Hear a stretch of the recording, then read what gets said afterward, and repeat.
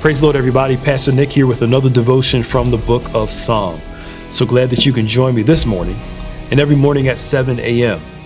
as we continue to journey through the book of Psalm. Hope it to be a great encouragement to you, a jump start to your morning. We're working through the book, going a little slower, but I'm glad that you all are appreciating me taking my time going through this as we go through this wonderful book of Psalm. Journey through it every morning at 7 a.m. If you haven't done so, please like, share, and subscribe.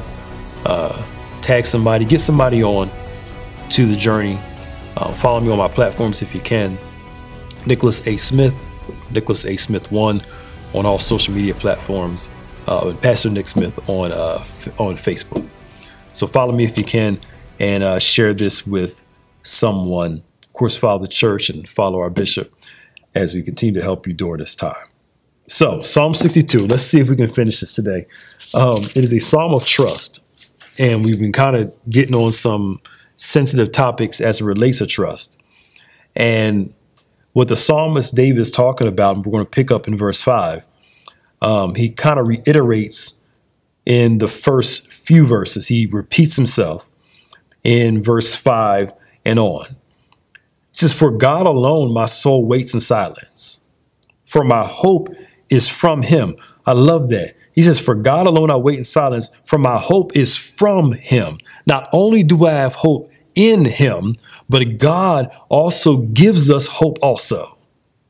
God gives us hope. He gives us a reason to hope. I know where my hope comes from. I know who my hope is in. Jesus, the hope of glory. He says, "For he alone is my rock and my salvation. My fortress, I shall not be shaken," because trust is all about calm. That when life comes to rattle you, trust comes to calm you down. He says, "On God rests my deliverance and my honor. My mighty rock, my refuge is in God." So God is your deliverance and your honor. He's your mighty rock. I love this. My refuge is in God. This is after I've tried everything else, usually, because knowing human beings, after we've tried everything else, now we discover it in God. He says in verse 8, "Trust in him, not sometimes, but at all times. Oh, people, pour out your heart before him. God is a refuge for us, Selah." Trust in him at all times, good times, bad times, up or down, your trust belongs to him.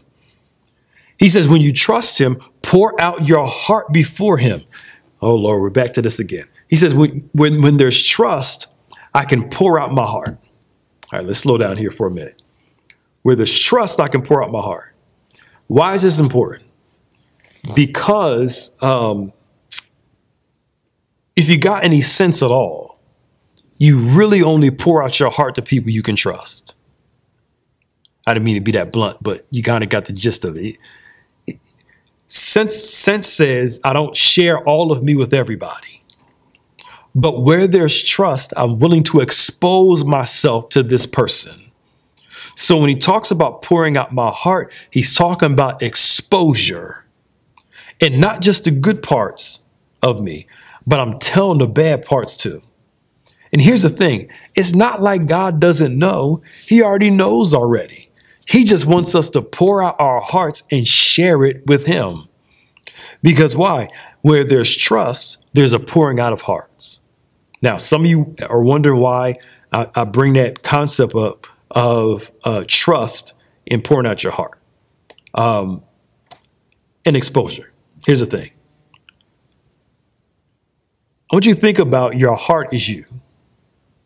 All right. Your composite of your heart is you. Your body, soul, your spirit, that all of those make up one being, which is called you. You can't have one without the other. You know, all of it works together while you're here on earth, right? And the premise is that the Hebrew imagery of your mind, which is a part of your heart, is a walled city, right? It's a walled city. It's like going by a gated neighborhood. You can see the houses, but there's a gate there, so only certain people are allowed in. And the Bible talks about our mouths being a gate. Our mouths are a gate. Your mind is a walled city. The access to this city is through what you say. Conversation leads people to your heart and mind. This is why if you've ever had intimate conversation with the wrong person, feelings started to be produced because you were exposing yourself. You were sharing yourself through conversation. Uh-oh. Isn't that how the devil got Eve in the garden? It was through the conversation. It was through the words. He got in her mind through her words. And the devil gets into our minds through our conversation. You have to be careful who you talk to and what you share. Because why? Your mind is a city. Your mouth is the gate. Be careful what you share with other people, because conversation leads to exposure, and exposure leads to feelings, and feelings can lead to disappointment. So if you want to get something off your chest, talk to God about it. All right, let me hear him get out of this. It says, God is a refuge for us. Those of lower state are but a breath. Those of high state are a delusion. In the bounce they go up. They are together lighter than a breath. Put no confidence in exhortation, and set no vain hopes on robbery. If riches increase, do not set your heart on them.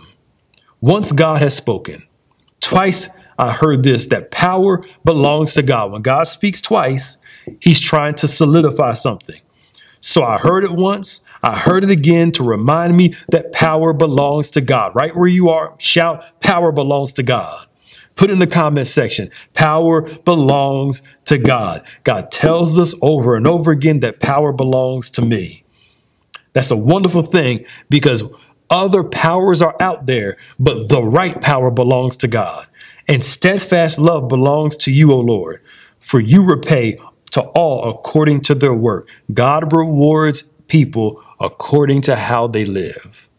You want to make sure you're living on the right side, because I want God's proper rewards.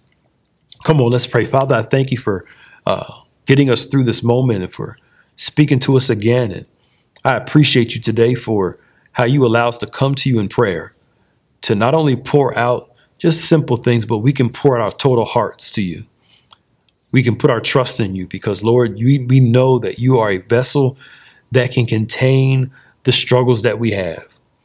You're empowered to hear, and you're compassionate in every part of your being to be able to take our wounds and take our words, heal us, and give us comfort. I pray, Lord, for each person that's watching today that you would strengthen them. I pray for your divine comfort. I pray for your divine joy. I pray, Lord, that you would release hope in their lives. Help them put their trust in you, to let them know that power belongs to you, that even though there are other powers out there, power ultimately belongs to you. I pray, Lord, that you would continue to keep us, bless us through this day, uphold us, Lord. Give us something to talk about. In Jesus' name, amen. God bless you all. Thank you for joining us today as we got through Psalm 62 finally. And tomorrow we'll start Psalm 63 at 7 a.m. God bless you all.